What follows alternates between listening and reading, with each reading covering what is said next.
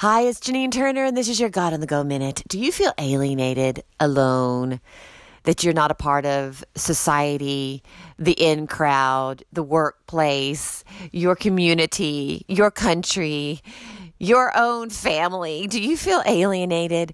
Well, there is hope. There is hope. And because, the government and our family and human beings in our communities, they can't give us everything that we need. We think that they can, and we're led to believe in society that they can, but they can't.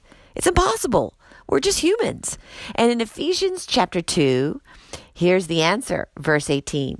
For through him, both of us have access to one spirit to the Father. So then you are no longer strangers and aliens, but you are citizens with the saints and also members of the household of God, built upon the foundation of the apostles and prophets with Christ Jesus himself as the cornerstone. You do belong to Christ.